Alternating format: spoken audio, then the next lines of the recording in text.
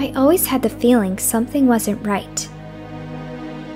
For my whole life, my mood has been dark until David gave me that pink Ouija board. Who knew that it would be the key to everything? My sadness and fear, my hidden gift, and my lost memory.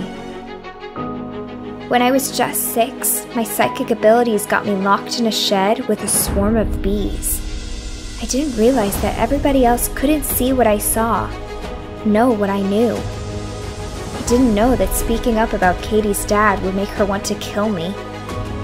Now I'm 12 and ready to learn my craft, and I'm so lucky to have found Celia to teach me. She's so beautiful and powerful, and I'm honored to be her apprentice. I just wish the people of this town weren't so afraid of the occult. I hope they don't hurt Celia. I think I might be in danger too.